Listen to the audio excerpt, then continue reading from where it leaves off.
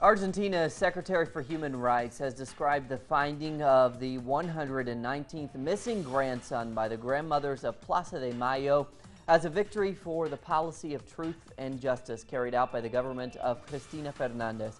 From Buenos Aires now, our correspondent Laureano Ponce with more on that good news story.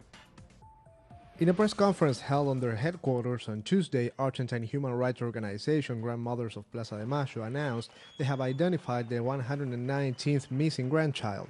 He is Mario Bravo, a field worker who was born under custody in 1977 during Argentina's last dictatorship. I feel happy, I feel free, I feel freedom and euphoria, and you want others to feel the same way. I feel like I want to go out and tell people, you can do this, you can feel this too.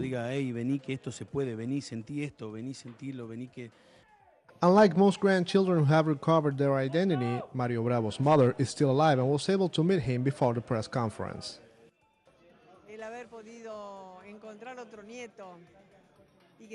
Having been able to find another grandchild, and that his mother was still alive, and he is so pure, so sincere, that makes us feel sure about what we do, and that we are doing the right thing.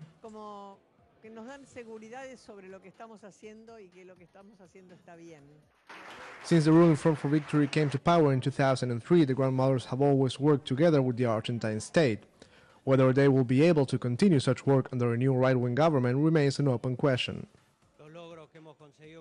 The achievements we have made as a people are not going to be taken back as long as the people defend them, as long as we are capable of understanding that the things that previous governments have done right need to be state policies, and that state policies should not be perishable through history. Despite the change in the political orientation of the future government, the grandmothers will continue to find strong support by the Argentine people to keep their struggle. Laureano Ponce, Telesur, Buenos Aires.